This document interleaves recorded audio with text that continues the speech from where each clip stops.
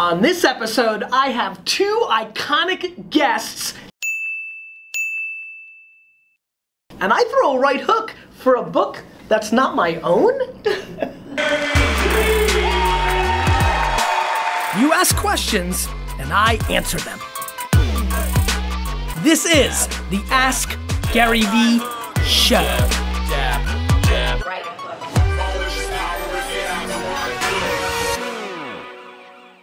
Hey everybody, it's Gary V, Nerd Chuck, and this is episode 89 of the Ask Gary V Show. As you can tell, this is only the second time, is this the second time? Casey, right? Only the second time we've ever had a guest, and we've doubled it up. And so I'm really excited, as many of you know who watch the show. Jack, Suzy, and I did a great talk at South by Southwest.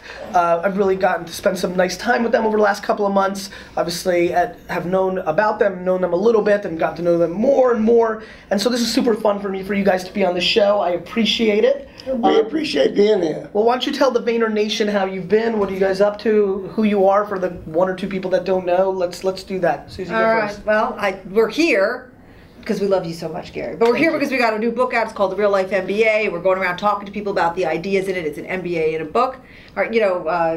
As way of background, Jack has got a long history in business, and I'm his writing partner, editorial partner. I've done a lot in business myself. Jack? And I've been building a school in the last few years, the Jack Welch Management Institute. We are granting MBAs, and we're growing at 40% a year. We're up to 900 students, 38 years old, average age, and it's so much fun to see them progress through their companies. 65% of the graduates have gotten promotions while they were there. 18% is the average raise of a student at the school while they're there. So it's been a great benefit. And tell them about your back career, and I mean your semi-pro hockey career. Oh yeah. That was a very weak program. Fortunately, I thought I was a stud when I was in high school. Captained everything, won all these awards, and I went to college and played against Canadians. And I quickly realized that I stunk. All right, India, let's get into the show. We got some questions? We do. Let's do it. Yusef wants to know, how important is failure? You hear a bunch of people saying how important it is to fail, but is it really? Yusef, great question. Look, I think failure has to be quantified. If you fail that you never can get up from it again, that's not a good failure. I think failure and adversity are the two things I think about. For me, as an entrepreneur, and very entrepreneurial, and always in my own stuff, all the failures along the way, even going back to like the baseball card show when I was 13 that I paid $400 for a table and nobody showed up to that baseball card show. That was a learning lesson. Mm-hmm. Those micro failures were super, super important. I think, it depends on your stomach, right? Like if you really fail, like go out of business, I think people take one of two ways, right? They're like just finished and they're never able to get off the mat and they go in a different direction. So to me, I think quantifying the failure is important to me. Jack, Suzy? Well, I'll give you one. I blew up a factory the second year I was in business. Sky high. My boss all of a sudden didn't know me. I went down to see his boss in New York, which he pointed me to, and the guy asked me 1,000 questions using the Socratic method. And instead of me getting fired, which I thought was a high probability, I learned something from it. So in every one of these events, you got to get yourself back on the horse. And how well you get back on the horse and how well you ride after getting knocked on your butt is a very big deal. We tell our kids, fail early and often. Fail, because then what happens is when you do fail, you realize it doesn't kill you. You go on living, and you realize, okay, I can pick myself up. Here's how I'm going to reinvent myself. Here's how I'm going to talk about it. I'm going to own it. I'm going to say, look, I got fired from the Harvard Business Review. I tell people I was fired from the Harvard Business Review. And here's the thing. It gives you heart for people who have also fallen down. Sure. And you actually sort of have a totally different understanding of people who have fallen down. You've been there, and it just makes you a better person. You don't want to keep failing constantly, but to be scared of it. That's a very bad idea. No, you don't want to fail all the time, but you can't be too scared of it because it stops you from doing big things. Yeah, it's funny. I was just having a meeting with a lot of senior executives here at VaynerMedia, and I said, look, guys, I don't need peacetime generals. right? I need wartime generals, meaning I need executives, like, of course I know this brand's going well, and this brand's going well, and this brand's going well. What are you doing about the client that's not happy right now, right? And I think failure makes people better at that, and so that's another kind of thing that I look for in this subject matter. All right, let's move on. Chris asks, is terminating the bottom 10% still a good idea? Even on a team of all-stars, someone has to be last. Why don't you set this up, because obviously, what was the name of the person? Chris. Chris knows about your thesis on this. This is a very legendary POV in corporate America, entrepreneur land. Like, this is one of the iconic things you put into the business world. Really quick, faster than normal. Tell everybody what that is so everybody knows, and then answer the current version. Actually, when did you come out with that? Give it a little life, and then tell me what the 2015 version of it. Look, if you believe that the best team wins, and that business is a game, you've got to field the best players. So in order to field the best players, you look at any one point in time, who are your top 20, who are your middle 70, and who are your bottom 10. And you want to take that top 20, and you want to make them feel 6'4" and mighty full power. What if they're 6'5" to begin with? Go to 6'8". Good. And what you want to do, though, desperately, is make them know they're that good. You want them to be excited, you want them turned on, you want them passionate. The middle 70, you want them striving to get in that top 20. And the bottom 10, you tell them what's wrong with them, what they're not doing right, you give them a chance. If they don't make it, you let them go. But when you let them go, you love them as much on the way out as you loved them on the way in. I'm a big believer in and that. And that's a big, important thing. I agree. Do you feel that, now you played at a GE, how many employees under your wing on average? 400,000. Right, 400,000 employees that you were in charge of during that run as a CEO of GE. Do you think that thesis holds true to VaynerMedia, 500 people? More important, the fewer you have. I'm going to go a little quicker. How about 10? There's a lot of 5 people teams here. 5 to 7 people watching, listening on the other end. And it makes it harder for some because you're looking straight at the 5 people who got you started. Yep. And it's so tough. I was talking to somebody last night at a conference who said he had to let go his former junior partner, and it was killing him. But he had to do it. She wasn't delivering. And I said, look, as long as you take care of her and you're fair and you've explained to her for the last year what she wasn't doing right, you got to do it. Do you think, the thing that gets me about this question is, the thing we hear again and again, we hear in this question is, even if it's an all-star team, no such thing. And there's no such thing. You got to look at your team and say, who is the weakest player? Can I upgrade? Can I upgrade? It's never existed. It's very, very, I mean, you can't fall in love with your team and say, now I have the perfect team. But the next manager comes in and says, what was that person thinking? Yeah, I mean, so I have another take on this too. Why do we always focus on the bottom 10 in this 2017? Why aren't we saying, how exciting, the top 20? 100%. Why aren't we talking about the winners? Because it's rubbernecking. Yeah. It's the same reason that we sit in traffic all the time, Jack. All right, let's move on. Jeremy asks, as businesses grow, what is the best solution for documenting policy, procedure, and process so all are on the same page? Jeremy, I hate this question for a couple reasons. It's interesting. I'm going to piggyback off the last statement here, which is, to me, this is a defense question, right? This is a bottom 10% question. Yeah. There is no business on earth that won because they had a tight handbook situation, right? So for me, I mean, unless you're talking about liabilities on a legal level, GE should worry about that to some degree because of the level of lawsuits. And by the way, they have 400,000 employees, and there's probably 8,000 lawyers, or there's people to do. But a company of 500 people, India, they're not going to hear this, but you prepped it on like how we have a handbook here and nobody really knows about it. I mean, this is a 500%. It's still a baby. Like, that is something that I think you need to be worrying about at year 20. Right. Yeah, forget documentation. Have a culture. All you care about is the culture. Bingo. And as soon as you're documenting things, you're wasting everyone's time. It becomes a bureaucracy. All that matters are your values and your culture. Make sure they're being lived, and you don't have to document anything. But everybody has to know where you're going, why you're going there, and how you're going to get there. Well, that's leadership, right? Absolutely, and that is the job that everybody. That's my job. It's yours and the people that work for you and cascading down. But everybody's got to know the mission. They got to know how they're going to do it with behaviors. And then they've got to be, and what are the consequences of getting there? There's another thing that I think people need to understand. This, and by the way, this is going to get very Vaynerized, and India, you'll enjoy this, and everybody here. As I started bringing in more senior people, they wanted to bring in more of these things, and I made them understand. I'm like, look, you don't understand. We're still this entrepreneurial engine, and if somebody comes into this company and they're so worried about the handbook, and so worried about reviews, and so worried about all these things, I don't want them here now. Not that they're bad, but they're not the right players at this time. I was the best player on my 4th grade baseball team. There's not a single baseball team in America in Major League Baseball that needs me on their team.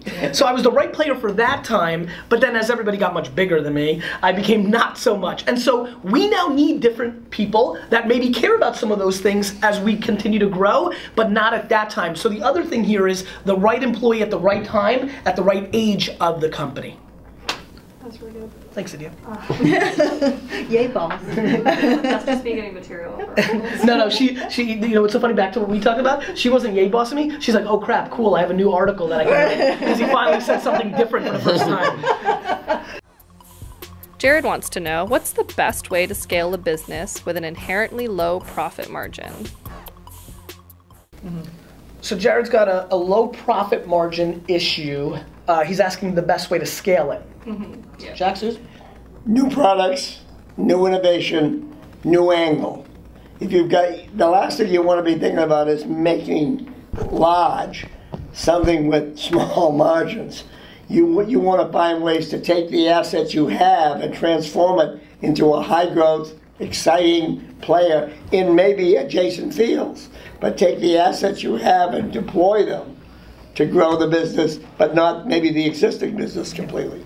Suze? Get away from the low margin businesses, create services, right? I mean, isn't that what you did at GE? Yeah. You took all the stuff that was low margin and you added on high margin services. You don't want to be in a low margin business. You got to do everything with your innovation and creativity And services. to get away from it. I'm going to go with an interesting different angle from an own life experience. When I got into my dad's business, it did $3 million in revenue and ran on 10% gross profit before expenses. It was a family business, right? It was, Right. That's low margin. Yeah. The liquor business is bad because there's a middle wholesale part Right. that takes 25% of the 50% that a retailer normally takes. Right. Extremely low margin. What I did was actually went the other way, meaning I took the low margin items that were driving the store's business and I actually bet on them. What I did was I took all the items like Santa Margarita, Kendall Jackson, the liquor items that were low margin at cost, by the way, and I used them to market, to drive people into the store as the honey, and then I merchandised the store and built the brand that they came in for Kendall Jackson, but I sold them a different Chardonnay with margin. And so both of these answers are of course right. I'm curious, and we don't know where you are in your life cycle. What I've watched a lot of people do is try to go, Band-Aid off from low margin to some new innovation that maybe the market doesn't want. I think the hedge there that's interesting to understand, I really felt the effects of this, is use it as an offense. Right now, we're testing Facebook ads for my wine business, and everything we're using are these low margin items because they have the brand equity to drive in, and then we'll take care of it from there. So you may be far enough along in your business where the first answers here were 100% right. You need to get into a place where the margins are going to get right, but I worry, depending on your sophistication as an operator, that you go complete cold turkey. There's a way to use the low margin items as an asset. That's a very good idea, but I would use the low margin items and the margin from those low margin items to invest in other areas. 100%. That's what I did, right? The pennies we made turned into the advertising that drove people in, then I grabbed them, and so da-da-da-da-da. India. West Coast Beer Geek wants to know, how can efficiency and creativity better work together? They will be inefficient into the time and space you give them, to be honest. I was a creative a long time, and then I became the boss of the creatives, and I knew how much fat was built into their writer's block and their, thinking and everything, and the zen they needed. And having come out of the Associated Press, where you had to churn out 7-8 stories a day, I knew that the creativity expanded into that space. And of course, you got to be creative, and creatives need sort of time to decompress and so forth. But I would give them a little bit too much. much, or maybe not we in general, but it is easy to listen to them moan and groan about needing more. So creatives can be efficient. And look, to get efficiency, you got to be creative, and you got to have creative people. And efficiency doesn't mean some guy or woman in a hole driving every day. It means people that are thinking of new ways to do things, coming up with incremental improvements, making things better every day. Finding a better way every day takes a thinking headset. And you want that mentality in your company. You want the whole company to be thinking about every day, what is a better way of doing what I'm doing now? Yeah. I'm a big fan of betting on your strengths and also really recognizing putting players in the best position to succeed. And we have nothing but creatives here. Of the 500 employees, 200 of them. And if Tina, who runs our creative department, deems that this person is bringing us quality, I think one thing that a lot of people try to do is mold them into being more efficient. I've done that plenty of times in my career. One of the things I've decided now is to look at it more as a net game, right? You know, I may not like that they need to be in a Zen room with unicorns in it. I may not, but if I'm okay with the output, Right. if I'm okay, net, 365-day year output, I'll take it, right? You could have the most prima donna creative, but if they do that one thing that you decide drives the ROI, on the flip side, you could have somebody who's the most efficient, but lacks the magic. What you have to really do is, it's wide receivers in football. Listen, they're at the mercy of the quarterback getting them the ball. That's why they don't get to touch the ball. The quarterback touches the ball, the running back touches the ball when it's the call's played. The receivers don't. So many variables, and I'm very intrigued by that psychology. That being said, you know, I value speed and execution over everything. And so I definitely sit on that Mendoza line if there's a coin toss. If I'm even debating your value as a creative over the efficiency and the output, you're in trouble. Look, that's sensational. One of the things, no, it is. Thank you, Jack. But one of the things that really can kill a company is the innovators sit over here in a box, and they're Thomas Edison, and they're Steve Jobs, The ninjas. and they're these people. And then everybody else, keep your head down and be a grunt. Yeah. You lose the minds of these people. 100%. You want everybody to be an innovator. Right. 100%. And it's interesting, here at Vayner, we're a classic agency.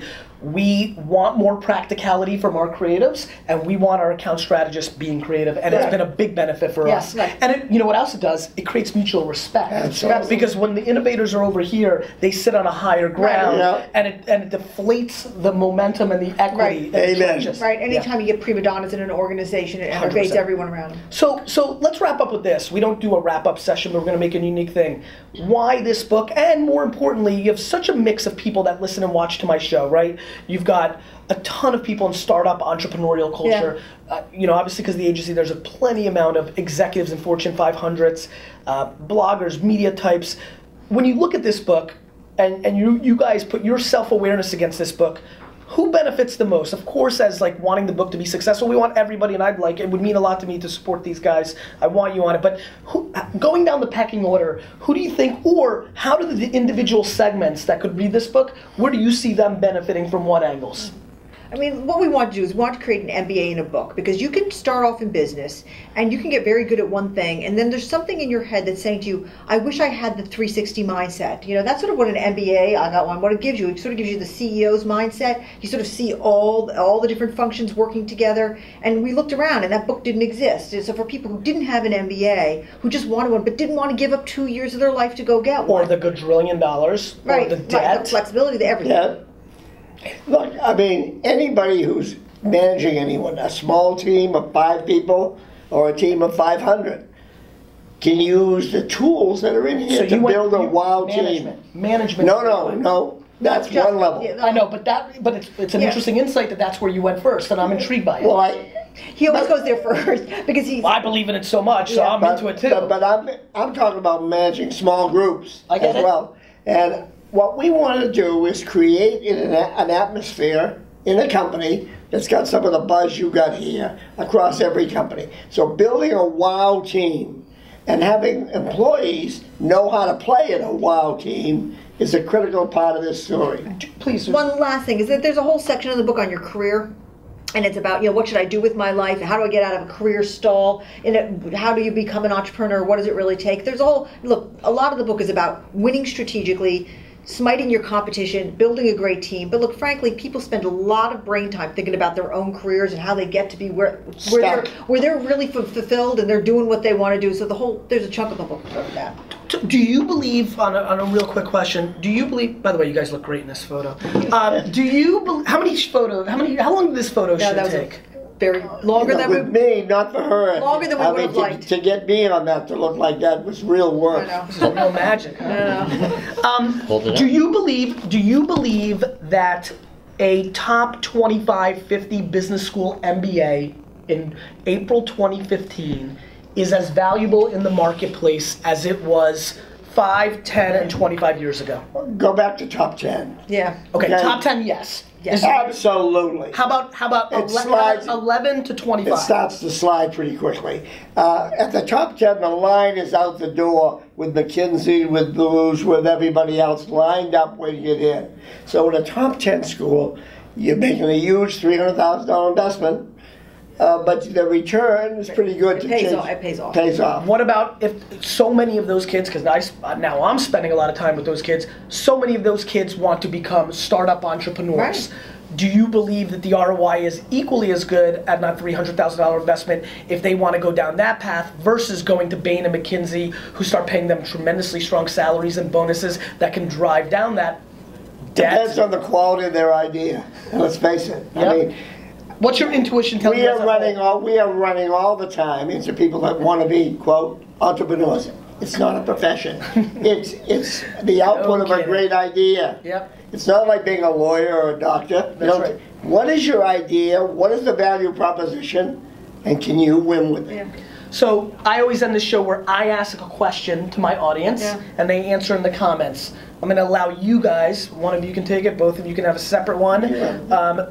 What kind of question do you want to ask? By the way, use this as market research. That's what I do. All right, yeah. I know a question, Jack. I look in the book. We make the case that that the place you should be working is what we call your area of destiny, that intersection of what you're uniquely good at and what you love to do. Okay, what you're uniquely good at and what you love to do. That's this really rich, beautiful territory, area of destiny. And I'd love to know how many people think they're actually working in their area of destiny. I love it. Guys, thank you so much for being on the show. Yeah, guys, go out and get the book. Let's support these guys. D-Rock, let's link it up. It all goes to charity. Yeah, all the proceeds to charity. I think that was... Every nickel. Well, that probably changed the variable of your success of being on this show. So good job, guys. Way to sell it. You keep asking questions, we'll keep answering them.